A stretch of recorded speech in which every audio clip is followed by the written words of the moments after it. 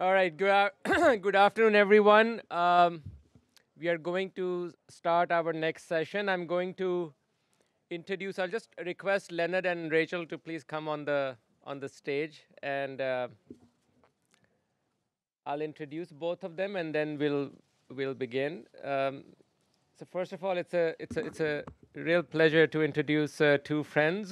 First is Leonard Wantchekon, who is a colleague here at Princeton, professor of politics and international affairs.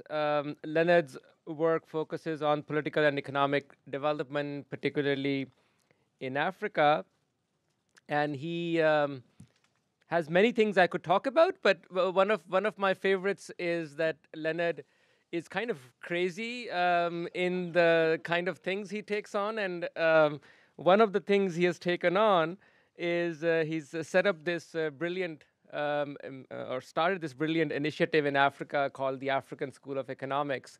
And it's really an amazing story how he single-handedly, I don't know if he mortgaged his house or what, but he took a number of crazy risks to get it off the ground. But it's really a wonderful success. We have Kareem here sitting behind, who's a faculty member at African School of Economics. So I really want to use this opportunity to kind of showcase that really terrific institution, and we very much look forward to the product of this initiative in Benin, but more broadly in Africa. Um, Leonard also happens to be my next door neighbor, so I have inside information on him that the rest of you may not. And none of you probably knows, but he's also a rising star in the field of hip hop dance. So I think that's something you can talk to him about as well. Um, I'll now I'm very happy to introduce our keynote speaker, Rachel Glennerster, and she will be sort of involved in the conversation with Leonard. That's the format we have, and then towards the end we'll open up for question and answers. But really, when I was introducing Raghu, I mentioned how hard it is to kind of straddle two fields, academia and policy.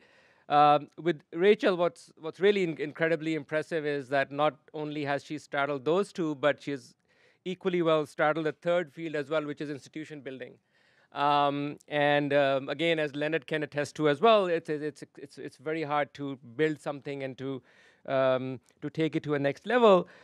Rachel, currently she is chief economist for the UK Development for International DFID, basically the Department for International Development. And she, before that, and she's currently on leave, she was the executive director at the Abdul Latif Jameel Poverty Action Lab, or JPAL as it is known. It's become very famous because recently the Nobel Prize was awarded to the wonderful work that has been done at JPAL and beyond. And really, the Nobel citation also very aggressively recognizes Rachel's contributions in not just developing JPAL, but her own academic contributions as well in this development literature, which has really overtaken the world in many good ways. In addition to all of that work, building JPAL and her academic work, she has also been actively involved on the policy side. Before coming to JPAL, she was at the IMF working on issues such as debt relief and the reform of the international monetary system, and God knows we need that. So she really comes in with a wonderful experience, broad-ranging experience, both from the macro as well as from the very micro, and we are very pleased to have her. Thank you for coming, and look forward to the conversation. Right. Thank you. Thank you. Thank you. So, thanks, Atif, for such a wonderful and generous introduction, and thanks, Rachel, for coming. So, I'll get started right away. I my first question will be a very general question about the link between micro and macro development finance. I mean, when you want to think about resource mobilization at local level, you need to look at finance at household level, personal level, and so what is the evidence in terms of the way micro level development finance link into macro development finance?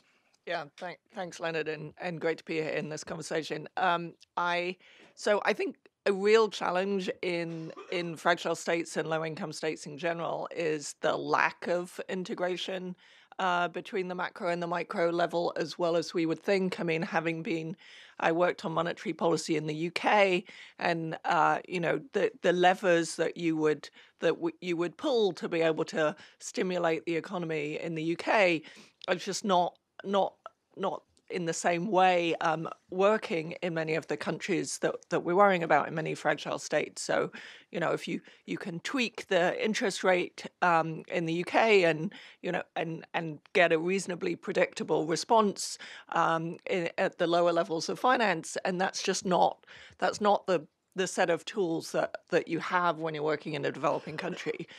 You can try and tweak stuff and kind of you're pulling a lever and nothing's happening on the ground.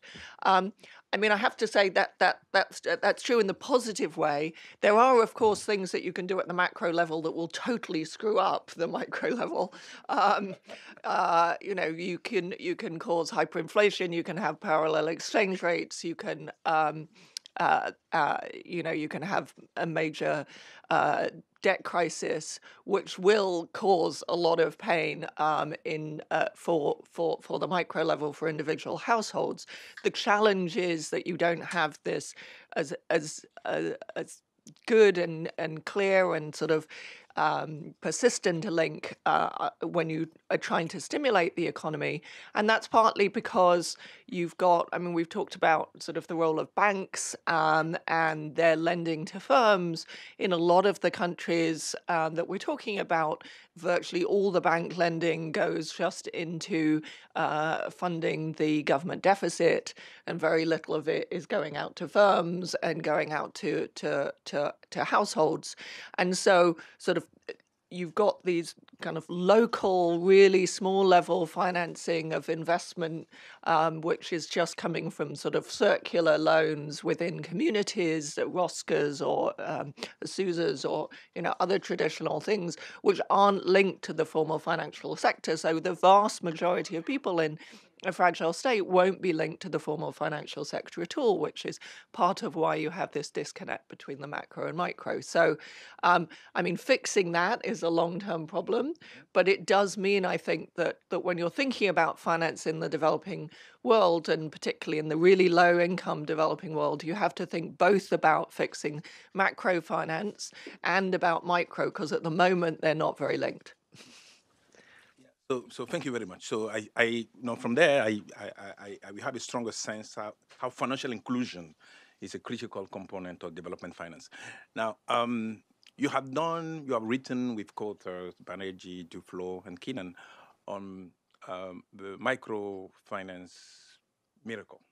So when you want to communicate this to investors, for instance, are they warning label? Are they are there limitations, to microfinance when you are thinking about, especially in fragile state? Yeah, so I should be clear that there's a question mark on the end of our title, Microfinance Miracle ? And basically the answer is no, it's not a miracle.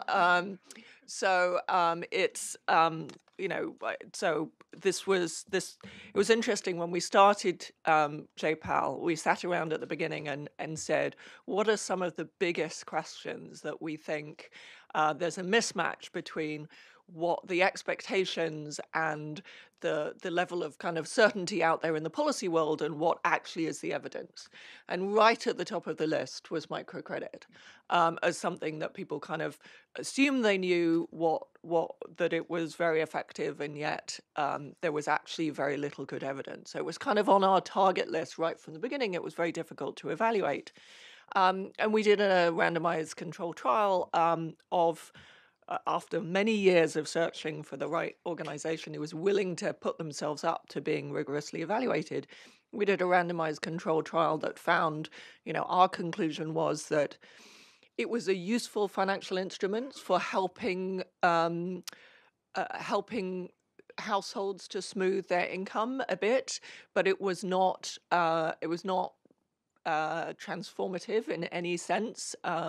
You were slightly more likely to start a business. There was no increase in women's empowerment as a result of having access to microcredit. And a number of other studies were done at a similar time that found very similar results, that it was useful, but it wasn't really making a difference. And I think, in a sense, you could almost say that you could get that lesson by just looking at the distribution of firms, something that people have talked about, in low income countries. I always like, when I look at a question, to look at the micro evidence and also look at the descriptive evidence, look at the randomized trials or the impact evaluations, but also draw in evidence from lots of other places. And just looking at the descriptive evidence of the distribution of firms in low-income countries tells you a lot. What does it look like? Huge spike of firms at the size of 0 to 2 people in the firm, and very, very few middle or large firms. So Neil was talking about it's not so much the missing middle, it's kind of the missing everything apart from the micro firms. Now, microcredit is designed to help you start a micro firm. That sort of tells you enough, almost, that that's not really the finance thing that is the problem. Like, we found that it made you more likely to start a firm, but these people are starting firms. That's not the problem, right? There's poor people in poor countries are starting firms all the time. In our control group, lots of people are starting firms. So that's not really solving the main problem. Yes, people need access to financial instruments that can help them smooth month to month. And a lot of people we found were using microcredit as a savings. It's an incredibly expensive way to save, like a really inefficient way to save, but that was the only way that they had to save, so they're using it to savings. So we need a distribution of financial instruments, but it's not going to be transformative, because that's not really where the problem is. Thank you very much. So now let's focus on fragile states. So one of the tensions that we discuss here is the massive needs of capital investments for infrastructure and reconstruction, and the fact that the state is too weak to absorb those funds. Now, can you point to specific ideas and models in how you can think about state building to solve this problem? Like, for instance, should we focus on international organizations, regional development banks? Should we substitute to some degree to the states? Should we also go all the way down to think about community-driven development as a way to build the state from bottom up, as opposed to top down? Okay, you just sort of listed like all the problems and all the issues in one question. So let me try and take them one by one. Yeah. So big financial needs and absorptive capacity. Yeah. First of all, let me say, we've been talking a lot in this conference about how to attract external finance. There's a big financial need. How do we attract external finance? I think it's really important to understand there's a lot of finance in these countries already. I mean, not a lot, but there is finance. It's always going to be the majority of finance. Just from people are saving in these communities even when they're very poor. There's a question of allocating the finance effectively is a huge problem. So, but then there's no question these countries do need external finance as well. So you asked about absorptive capacity. I think there's a couple of different ways that we can think about absorptive capacity. Again, coming back to your first question, macro and micro. Mm-hmm. Right. So at the macro level, there's a question about if you have big inflows, how do you handle kind of the macro questions around that? If the flows are intermittent, is there exchange rate risk, or is it, or rather just exchange rate damage that you can do to potential exporting firms if you have a lot of aid money coming in? And that's something that we have to think about. How do we balance that? So there's sort of macro absorption, and then there's just sort of the practical issues of, are there bottleneck constraints in absorptive capacity if you're trying to do kind of a whole lot of infrastructure? you may end up in a poor country bidding up the price of a few very scarce commodities, which are normally talented people. That's kind of one of the scarcest commodities. The people who've tried to make things happen in developing countries are nodding their heads at this, right? Like just the number of highly skilled people to run big projects is one of the constraints that you have. So I think thinking about when you try and do a post-conflict, reconstruction program, thinking about those scarce commodities, I'd say the really scarce thing that you have in fragile states is the most scarce commodity is not just talented people, but talented people in government and attention of those people. So the main thing that I think we screw up when we come into to fragile states in, say, a post-conflict environment is we try and push so much. We want to reform land tenure, we want to reform the exchange rate, we want to reform the civil service. And there's kind of usually about 5 people who are really good in the government who can really think about kind of innovative new things to do, and they just can't take on all of this. And there's also limited absorption capacity of reform in the sense of political will. And you've got to be careful about where you allocate that political will. So, there's a limited amount of tough choices that a government can make in a fragile situation, and you don't want to overload those. You've got to pick the few that you can take. So now, your next question is about state capacity. How can we improve state capacity? I think one of the things that you want to do is not try and do it all at once, right? Exactly for the reasons that we've just talked about. And you need to, so think about the priorities. And then the challenge is when there is weak state capacity, the incentive of donors and others trying to come in and help is to go round the government and find alternative routes for delivering education or delivering. But if you always go round, you're never going to build. So it's this tension that donors face about we've got to do something fast, and yet we want to do it in a way that builds capacity. But also, really importantly, in fragile states, when you're worrying about conflict, is building legitimacy. So if you always go round, you're undermining the legitimacy of the government. So that was this kind of long question. Now you also raised community-driven development, so I can go on to that if you want, as one way. So this is a program that is kind of almost the default thing that a lot of donors go to in a post-conflict environment, and certainly the World Bank has done a huge amount of this, and it comes in somewhat different guises, but the basic idea is to provide funds that are somewhat flexible to communities themselves in a reconstruction period for them to figure out what they think is the most important.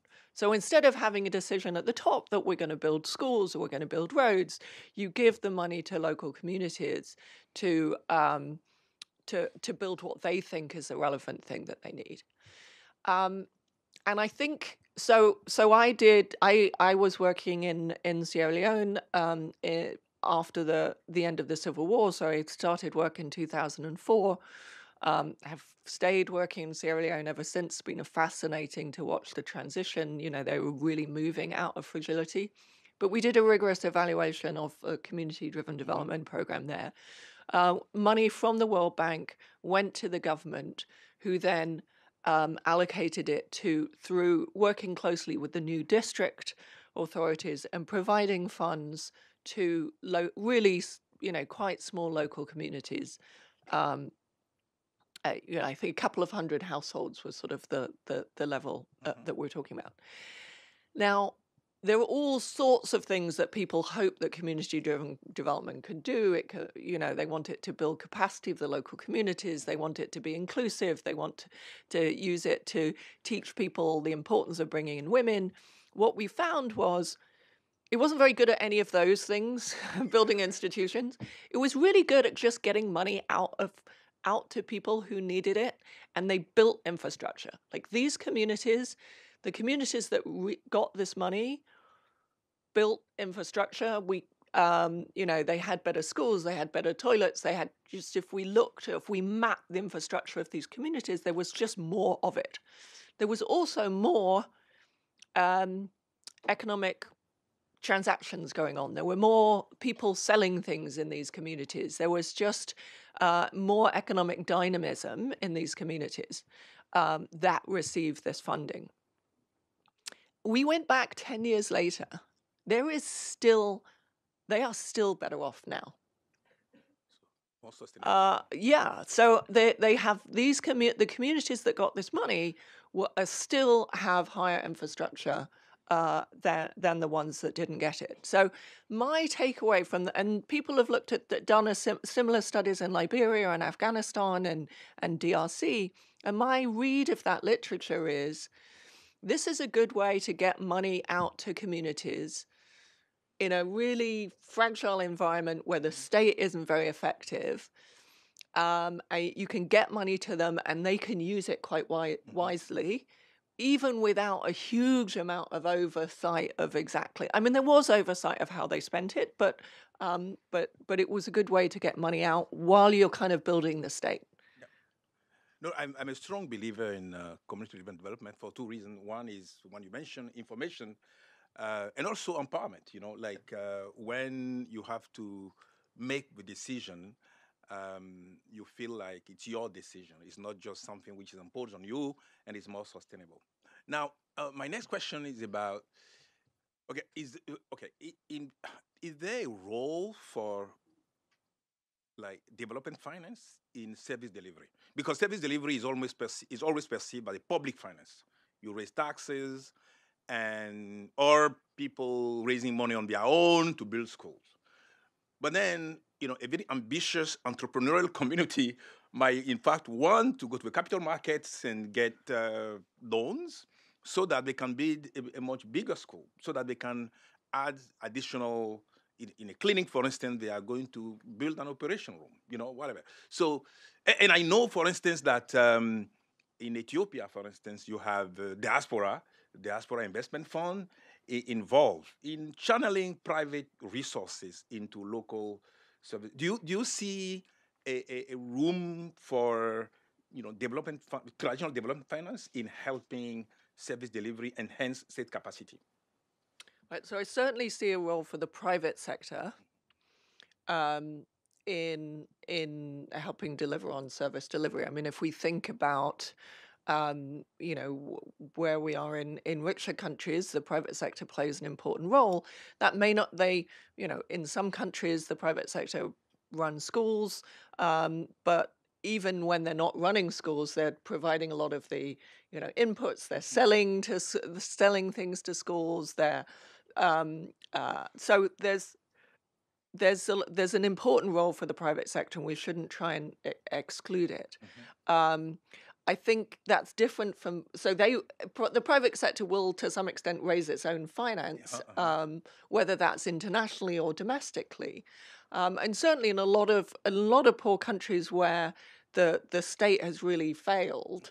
You just see the private sector coming in and substituting for that, and you see a lot of schools across the developing world that are private schools. A lot of people sending their kids to private schools. I mean, health is a huge private market, but most of the funding for health in poor countries comes from out-of-pocket expenses. Pharmacists tend to be private. So it's kind of I think people have this sense of something is either private or public, and actually most markets are really integrated and both private and public. And it's not even that that they're public-private partnerships in that the school was built by that's not what I mean. I mean, think of the health chain. The health chain has different goods being provided by the public or private sector.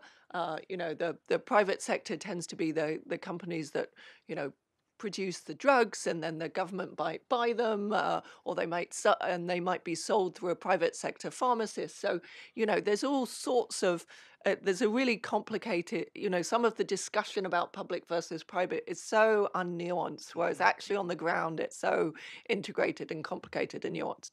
And so there's a lot of space so all of those private companies can then raise funding. I think, and we should be thinking about that.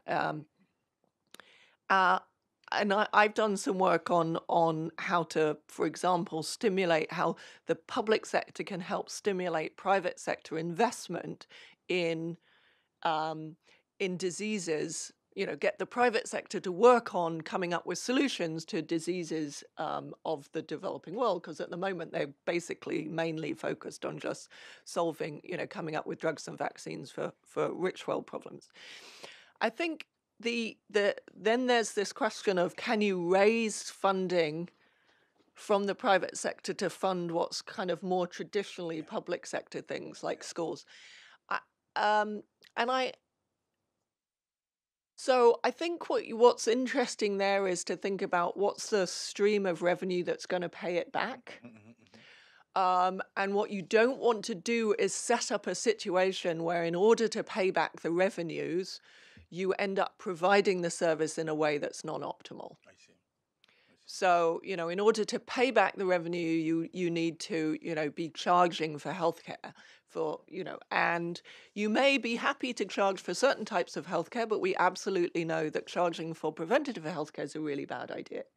So I think what we need to do is think about what's the optimal way for the consumer to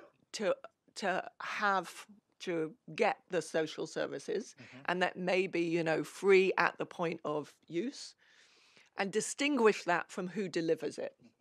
Right. So for preventative care, I think the evidence is incredibly strong that you want people not to have to pay at the point of use for preventative care. Like, it's just really inefficient.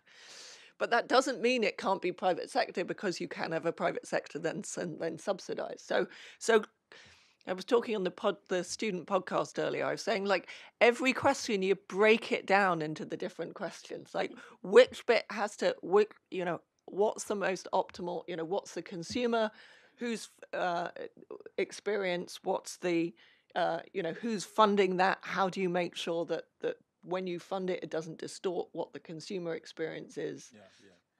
So I mean, the point here about this is that, I mean, there is a room, and I think it's already happening, especially diaspora funding, remittances and stuff.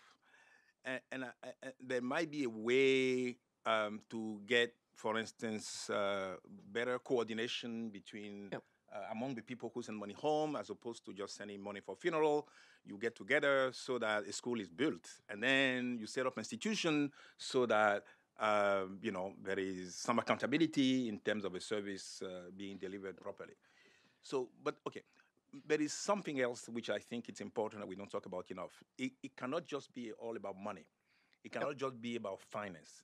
It has to be about, people just wanting to do something good for themselves, for the community where they come from.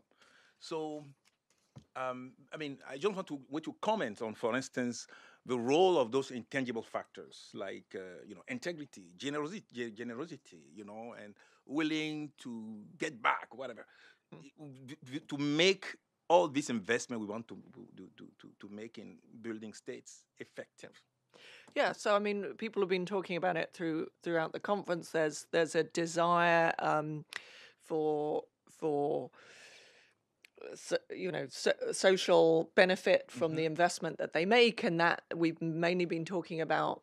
The previous panel was talking a lot about savers in rich countries wanting to know that that saving is going into social good, but it's also really important for the people, either in remittances. They want to, they're more willing to send back money if they think the remittances is going to be useful. It's important in aid. If we're going to sustain providing overseas development assistance, it's really important that people feel that is being spent usefully. So I think the question is then, how do we try and monitor and verify that and convince people that funding is going into high quality projects that are actually making a difference.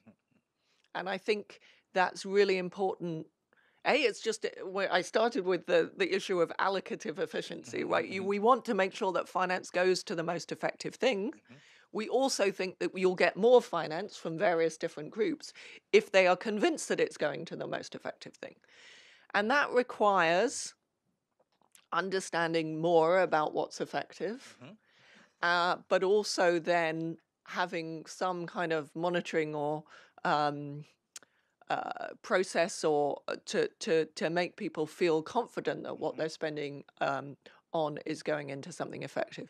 The real trick in that, though, is to do that in a way that is not incredibly expensive in terms of, in terms of monitoring costs.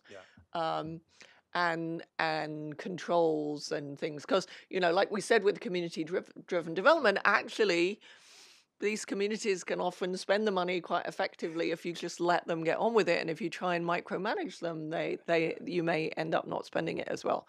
So that's a really important trade-off. I mean, on the particular thing of remittances and diaspora bonds, people have done some interesting work looking at this point of, can you tie that money? If you provide instruments that sort of force that money goes into something which the person wants it to go, it's an investment rather than they worry that people will just, their family will just spend it on consumption. Will that lead to additional resources coming? And I think, as I say, it's important that there's enough flexibility that people can spend it on what's useful, but also that the monitoring that it's going into something important is. So in DFID, we've been thinking about outcome funds, which are the idea that, is a way not to micromanage, but to ensure that there's impact, is to say, you're willing that you have to prove that this investment has actually led to more girls being educated or increase in consumption for the really poor, and we'll pay you on the basis of outcomes at the end of it. And then and the idea would be, if you get this really working well, is to have kind of a market of ideas, and the people who have the intervention that is going to be most effective at getting more girls educated or getting income up for poor women, then you sort of have a market and your competition, and the best ideas win because they can do it at lowest cost.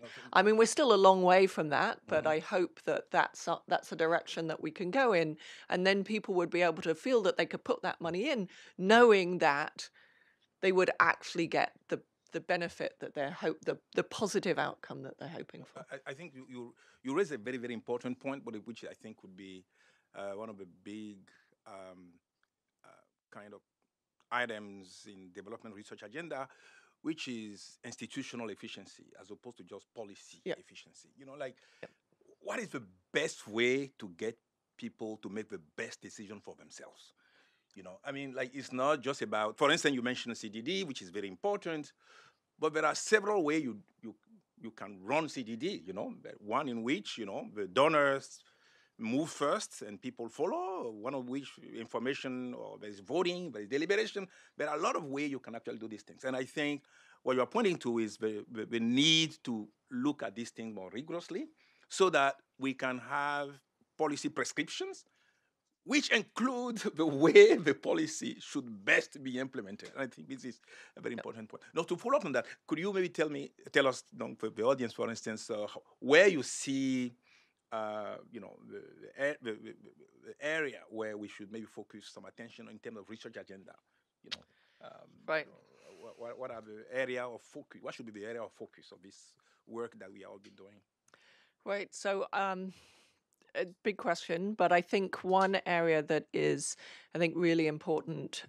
We had a panel with a number of DFIs on it earlier, and I think, and some interesting debate about, are they crowding out private finance or are they crowding it in? I think this is really important question, and one that we really don't know the answer to. I mean, there's sort of a lot of hypotheses about if a DFI, which is basically ultimately government donor supported, goes into more risky areas and proves that the risk is maybe not as high as people thought, and then that will crowd on in other people. I mean, my initial reaction to that as an economist is just, you may have lack of information, but why would you always systematically, as the private sector, overestimate risk? Right? So maybe the DFIs go in and prove that it's more risky than the private sector thought. So, I mean, that's a very unnuanced view of what it is. Maybe it's that, as Neil was saying, you don't know how to price the risk, so you don't do it at all. But I think there's a lot to unpick in that whole thesis, and it's just a really hard question to get at. It's not like the DFIs haven't been trying to figure this out, but it's a really hard question of how do you, if you go in as sort of subsidized lending, do you actually end up pulling in other private sector, or do you crowd it out? And I think that's a really important question. Another question I think that's really that's also been raised in the DFI agenda, but I think is really critical, is monopolies. So if you look at if you look at some of these poorest countries, you will find that the prices are really high, and there are a few firms really dominating the market. And if you look at sort of the margins on lots of standard products, they're really high in these poor countries. And what you want is kind of healthy competition, and that's just not what you're getting. But what is it that is there something that donors or external financial institutions or others can come in to do to break down those monopoly rents by funding additional companies that are going to then compete? Or are so many of these countries so small that that's just not going to work? Or is it transport costs that is keeping those monopoly prices high? This is such a critical question, because the poor in the poorest countries are paying so much higher prices for so many goods, and so it's a sort of really first order question, and we just don't know how to get those prices down. And in terms of consumption, you can either try and increase people's income, or you can reduce the prices. And we've thought a lot about increasing the incomes. We've actually worked very little on kind of reducing these prices, given that these prices that the poor pay are just so much higher than what we, who can afford much higher prices, end up paying. So I think that's an important question. As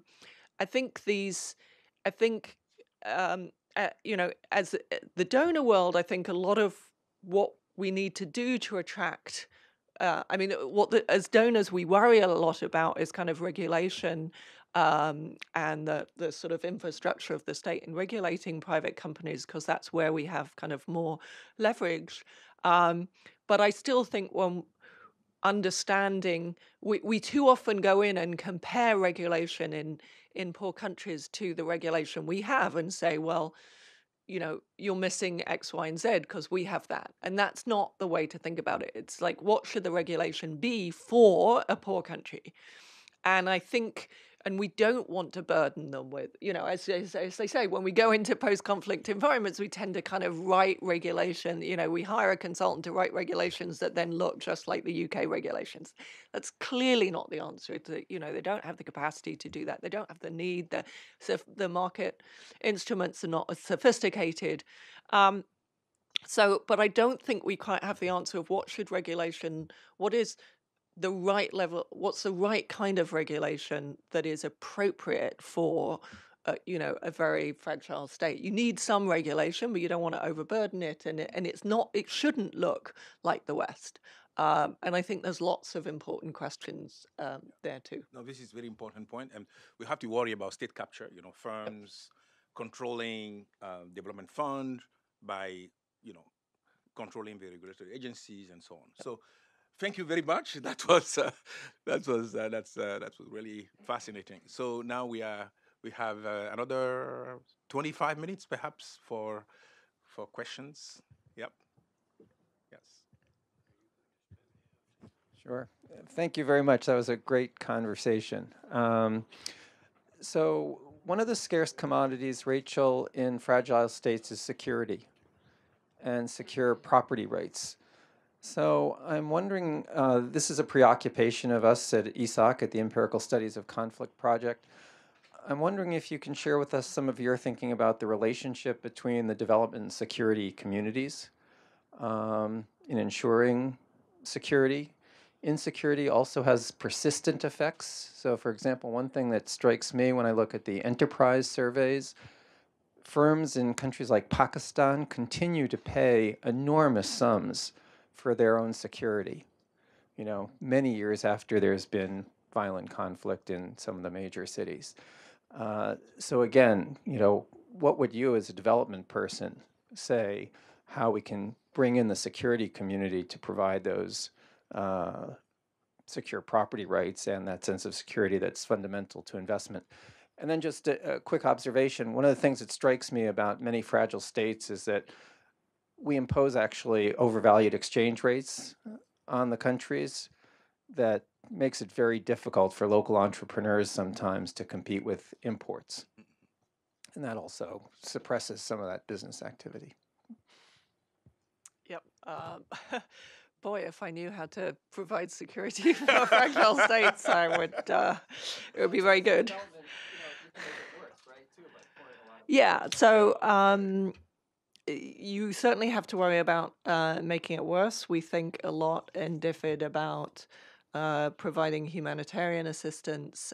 You're pouring a lot of money into humanitarian assistance, and we know that groups, armed groups see that as an opportunity, see that as a rent that they can try and extract, so the big, always trying to think about do no harm, and it's not so much that I would worry about is some of it going to be stolen, sort of siphoned off in payments, but it's more the thing that would be much worse is if you actually generate conflict because of the payments going in from donors. So, people have instead of shipping like truckloads of cash or food, they've shifted to transferring it in mobile money. Now, that still doesn't stop the armed groups coming up afterwards. They know who's getting the money on the mobile payments and then asking for it. But it maybe helps a little bit because it's more dispersed. I think,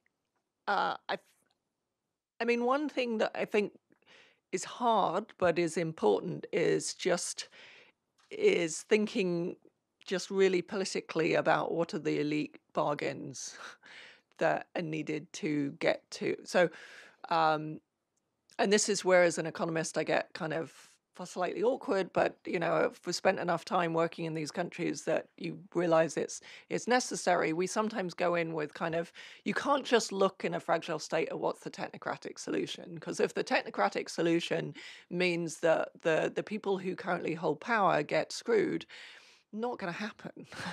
So you got to think about what are solutions which are going to both benefit the general population, but also lead to, the elite doing better. And that makes us all uncomfortable because we don't want our development finance to be going into improving the positions of the elite, but they've got to benefit from security.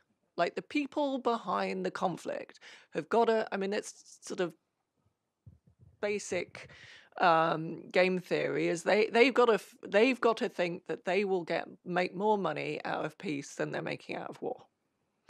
And so I think kind of thinking about any given problem, any given security situation that you're in, and thinking about who are the elites, who are the ones who can cause trouble, and making sure that they will benefit more from peace.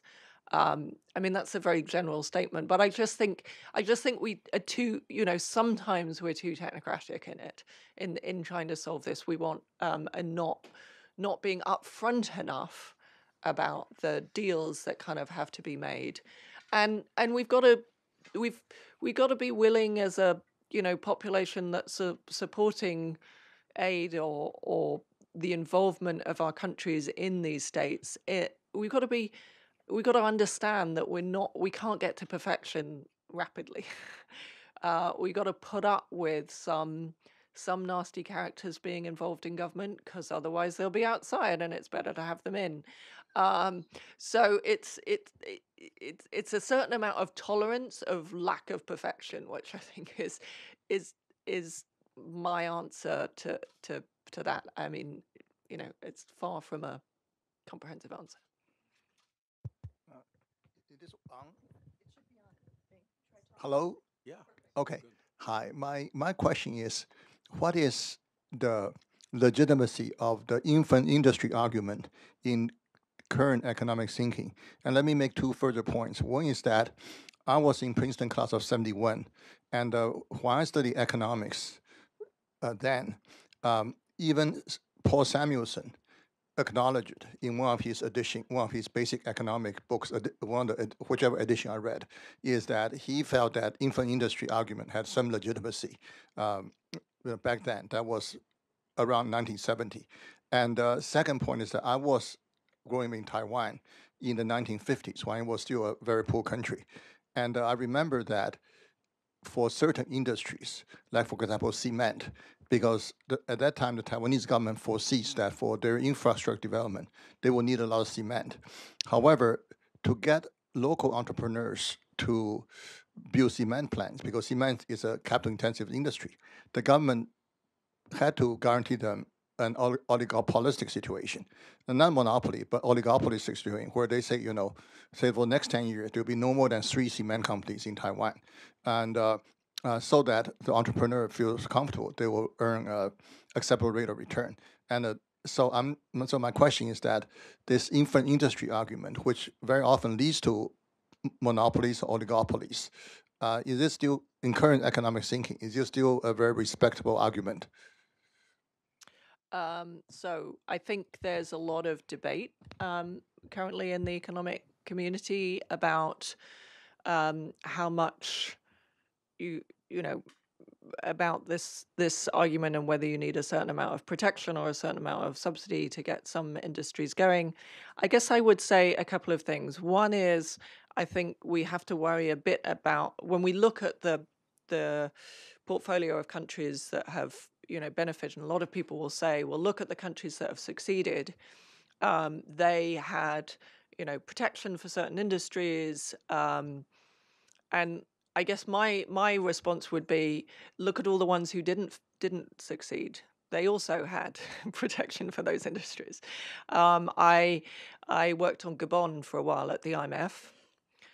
If you ever want an example of a country where they have poured lots of money into companies that, to diversify out of oil, they put a lot of money into trying to get infant industries going, and a lot of subsidies and other things. They are strewn with white elephants. I mean, it's just, they spent their oil money and they ended up at the end of a massive oil boom with an absolutely, horrible situation, like worse human capital indicators than, despite being middle income, worse human capital indicators than the average of sub-Saharan Africa. So just remember kind of survivor bias issues, that yes, the successes did this, but so did all the failures. So, I think that's important to remember. I mean, it is the case that we think that learning by doing is important. Like there is evidence that learning by doing works. So, you get better at something if you do it. It's also the case that there are agglomeration gains, so there are externalities that no individual company will take on. So that is an economic argument for providing some kind of government support to getting a cluster of things going. But I just think the number of times that governments have tried to do it and wasted a huge amount of money is, we need to bear in mind too. I mean, in some ways, when we think about the problems of a country that is because of money coming in for oil or other commodities, which means that it's very hard to do export-oriented growth, because they're stuck in a kind of primary commodity trap. And the standard advice is, well, you should diversify. Well, you can't diversify because your exchange rate is such that it's pretty impossible to. I mean, one argument is just say, spend that money on developing the human capital of the country, and they'll figure it out. I mean, get the things to the point where they'll be able to figure out what to do, because you as an outsider aren't very good at figuring out what they will need in 10 years' time when the oil runs out. But I have to say, I'm probably more on the extreme of the anti-infant industry than the than the people. If you take the spectrum, I'm probably on the most anti. But nevertheless, I see that there is learning by doing, and there is agglomeration, which you have to take into account. Yeah. Oh yes. Oh, okay. Rachel, the UK government is taking a very proactive stance towards Africa these days. Yep. If you think of the trade-off from the DFID perspective of pursuing, I suppose, more independent policies in order to tailor outcomes that will address some of the challenges you've described, or running through increasingly some of the established development institutions, which one would you advocate? Sorry, can you? In the sense you mean the UK doing it on its own, or working with through others? its own institutions, giving DFID more money, giving CDC more money, or working more explicitly with the African Development Bank or the World Bank in order to achieve, as I say, the outcomes that you've talked about?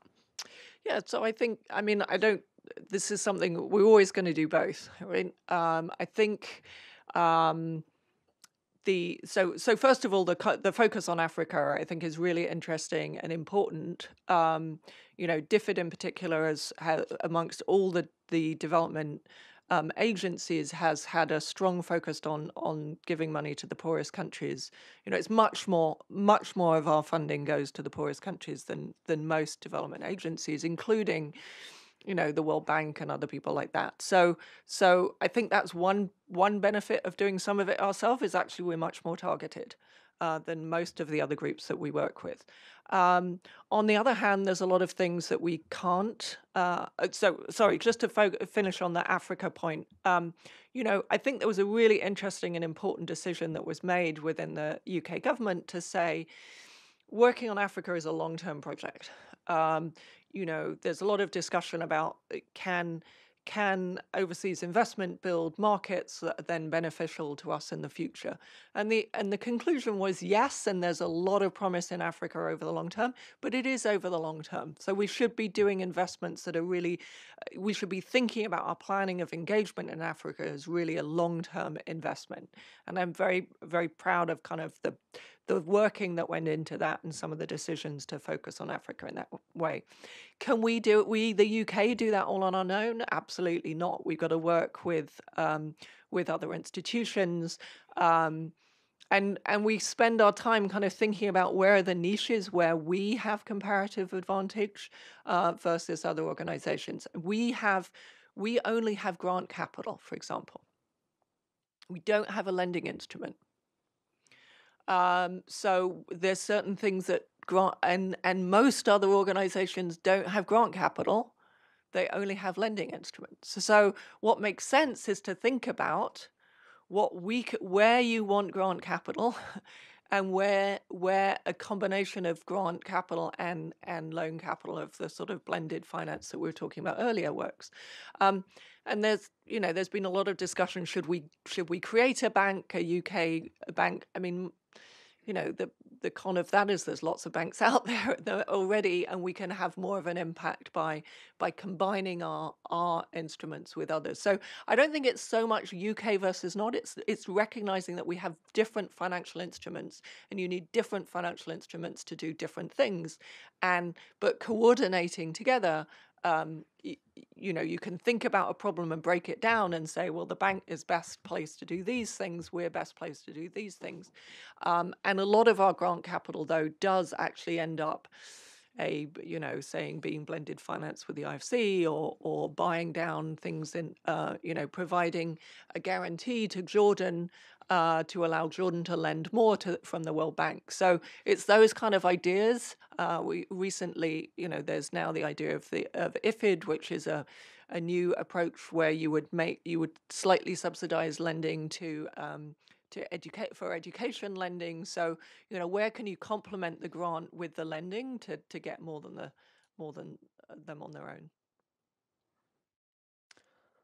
Hello. So my question is very broad. So I guess apologies in advance for that, but it's about getting your thoughts on the interplay of the public and private sectors in development. So we talk about the public sector stimulating the private sector to work on things like tackling disease in the developing world, about giving subsidies to the private sector to tackle issues, or having public-private partnerships, maybe encouraging impact investing, et cetera.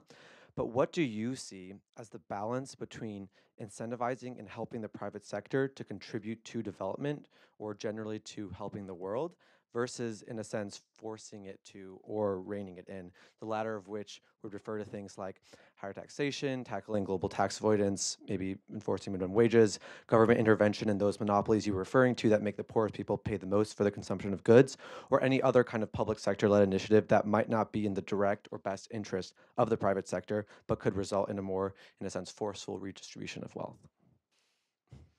Okay, so I sort of take any individual problem and say, what is, apply a kind of standard economic 101 lens to it of saying, where are the externalities, is the private sector going to do the effective thing? Or will it not, because there are externalities, because there are coordination problems? And I just go kind of through what are the market failures and then what are the government failures, because we all too often forget that there are government failures, governments that don't have sufficient information, they're not to make decisions well, they don't have the right incentives always. So I think instead of having an ideological view about, is the private sector good or the public sector good, it's kind of about taking a problem one by one and saying, what are the market failures and what are the best ways to solve those market failures?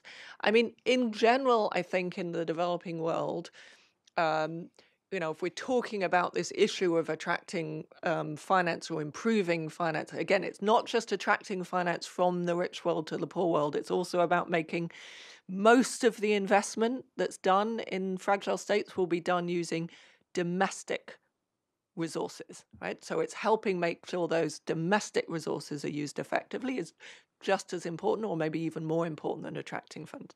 So the biggest role that the government can play is in making sure that the environment is appropriate for improving that investment climate, and that's about having appropriate regulation or access to land, and a lot of the times it's about getting the government out of in fragile states. It's often about not over-regulating in the sense that having to pay a bribe to get this certificate or pay a bribe to get this other certificate. So it's trying to make regulation effective, because at the moment you have to pay to get all sorts of certificates to do anything, but actually environmental standards are ignored. So you've got kind of the worst possible worlds where the government interferes a lot to prevent the private sector from doing things,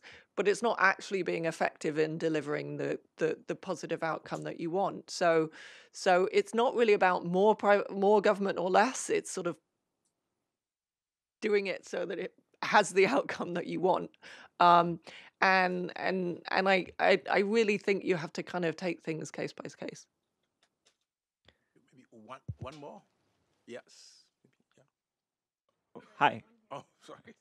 Go ahead. So my question is about financial inclusion and its relation to regulation. So a lot of the times in a post-conflict environment, you have international aid agencies kind of coming in and providing financial assistance that's conditional on certain regulatory reforms like the ones you were talking about. My experience tends to be that in a lot of those systems, you require overhauls of banking systems or strict money laundering laws and things like that then result in the transaction costs, if you will, of opening a bank account, something as simple as that, going up. And unfortunately, those transaction costs are asymmetrically geared towards, or asymmetrically higher for the people who are middle and lower income who would benefit the most from financial inclusion. So I guess my first question would be, do you agree that there can be this kind of trade-off when you have aid policy or any type of development policy that is meant to kind of bolster regulation or efficiency, but then ends up deterring financial inclusion? And then the second part of that would be, is the solution then to kind of encourage banks to work within those systems or to promote alternative forms of financial inclusion like digital credit or digital savings or ROSCAs, which are, in my view, kind of a second best outcome? Yeah, so I mean, this comes back to the earlier thought that I completely agree that we often come in and encourage or impose regulations that are much too sophisticated and burdensome and not appropriate for a very fragile state to actually implement. I understand why that happens. People are worried about terrorist financing. They're worried about, particularly, if any government money is, Western government money is going in, they're worried about misuse of those funds. But I agree that, and then all the bad headlines that might result. But I agree that actually we end up sometimes making things worse because we just prevent financial inclusion. So I think this is what I was saying earlier, that I think the area for research that I would really encourage people to work on is what's kind of the regulation that is appropriate for that kind of environment, which is not going to be what it is in the West. So you get what you need in terms of safety for consumers, because that's really important, because people have lost so much money from banking collapses and other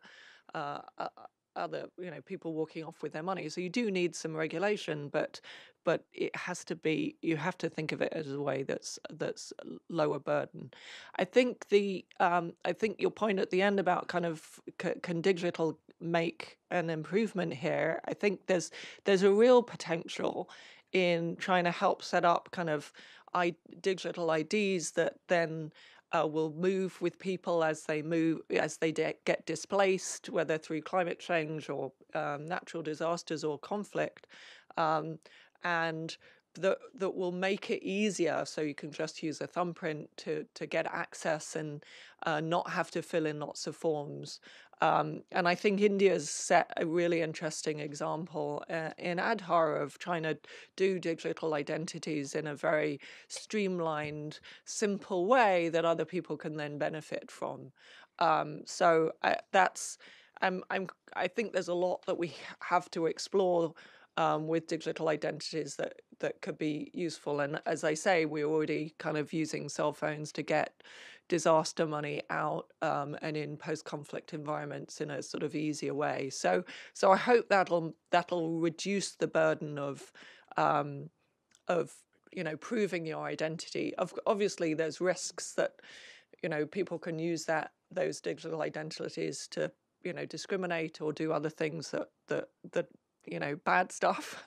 But on the whole, I'm kind of average. I'm on average, I think it's we'll probably see more benefit than cost on that. One last. Okay, sure. Thanks so much for this conversation, which was great. I guess I had a question or a couple questions about what you do with the leftover goals that don't quite get realized in your first efforts. So you had a couple examples of this. One was we're going to send the money down to the local level. We hope this is going to include women's empowerment and a whole range of other nice things, but it didn't quite work out that way. So when that happens, what happens to that additional goal of women's empowerment? Does that just disappear, or is there some other thing that happens in addition to that? And then kind of a similar um, framework a little bit was, well, we would rather get the bad guys out altogether, but we realize they're going to have to make more money at being part of the government in a peaceful setting than they would in a conflict setting. So is then the long-term goal, hopefully eventually we'll figure out how to get the bad guys out, or is that just a permanent now fixture of the new setting? And how do you manage that?